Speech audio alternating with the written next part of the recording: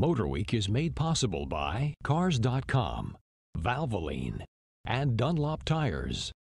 Subaru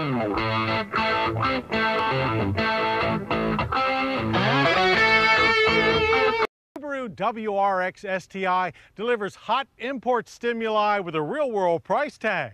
When we first tested the STi a few years ago, we were knocked out by its over-the-top styling, tough guy character, and road rally performance. Technical difficulties are preventing the continuation of tonight's Foxhole feature, High School Madness. We are working on the problem. This is the sort of hazard that any four-wheel drive exponent can expect to face many times. In fact, even look forward to with anticipation.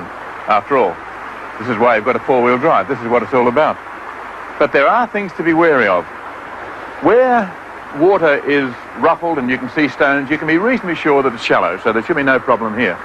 But where water is fairly placid, as on the far side of the creek, it means it's deep, and that's where I may have problems. I'll come in at an angle in this way and then curve around, picking up the rock and dipping my left wheel where it looks a bit deep. There's no choice. I'll be in four-wheel drive, of course.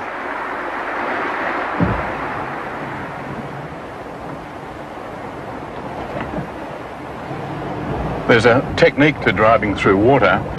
This creek is hard because we'll be against the current, which makes it harder than normal. You go slowly. You've got to get over rocks. You don't want water coming up, drowning the electrics. Things are very well placed here. The spark plugs up high.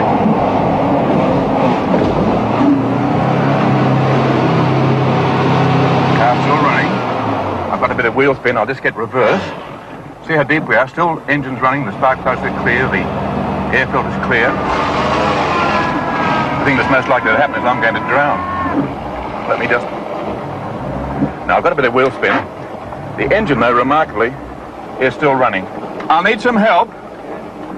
Now, I'm stuck, as you can see. I mean, that's a mild word for being half drowned. But a couple of things are important. One is, it's here because it slipped off a rock. Nothing wrong with the vehicle. It's just very slippery. I couldn't see it, and it went to the side when I was trying to turn left. Couldn't do it. The engine is still running, and other things are still working. Now, the water here is above my waist. It's up to the switch that controls the electric windows, but look, they're still operating as well. Everything still works. I'm amazed the motor is running. But we've had to bring the Brumby in to try and pull us out because this is, I think, a graphic illustration of when you go exploring or into difficult country with four-wheel drives, it does pay to have two, because no matter how good the vehicle, if you're probing into the unknown, like a deep creek, to try and show you how well the engine will keep running, it's nice to have someone around to pull you out. You ready, fellas? And so the camera crew dropped their gear, in more ways than one, and gave the Brumby a bit of a hand over the slippery rocks.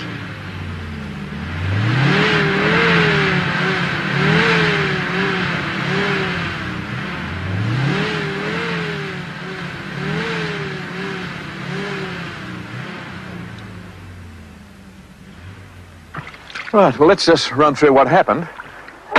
I went here into the deep water. There was no problem with it running in the water itself. It was, as you can see, it'll run in amazingly deep water. But here, out of sight, as far as I was concerned, were a couple of big rocks. There's one here particularly that's angled. I don't know whether I can lift it. But it's resting on another one, and it was at an angle like that.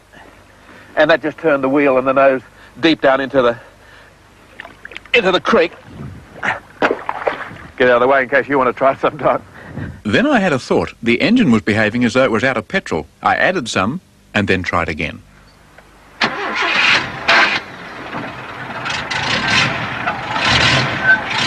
Rethinking the STi is also reflected in its cabin. Larger and with much improved fit and finish, the interior is also extremely well equipped.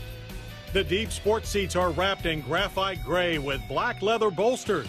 Electroluminescent gauges top a racy dash. Standard goodies include a 10-speaker audio system with a CD changer and an auxiliary jack for MP3 players. The longer wheelbase results in improved rear legroom, and the standard split-folding seatbacks maximize the space available in the new 5-door body style. Total cargo volume is a crossover-like 44.4 cubic feet. Still, this is a high-performance machine, so government fuel economy ratings are a fairly low. Let's get behind the wheel and find out if the STi is still a blowout.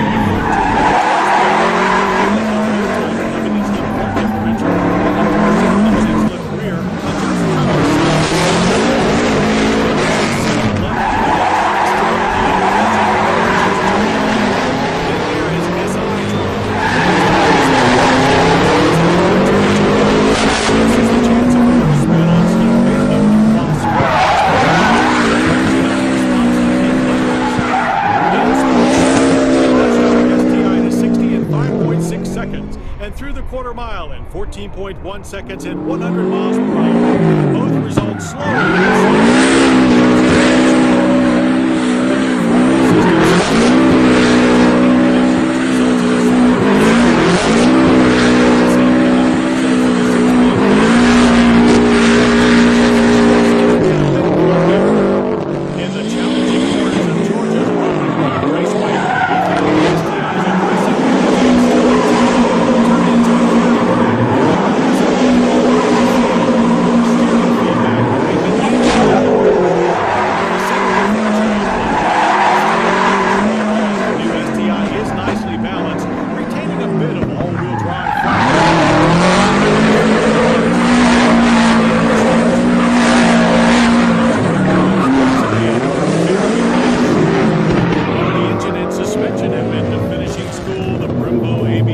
Still have a rough and ready feel.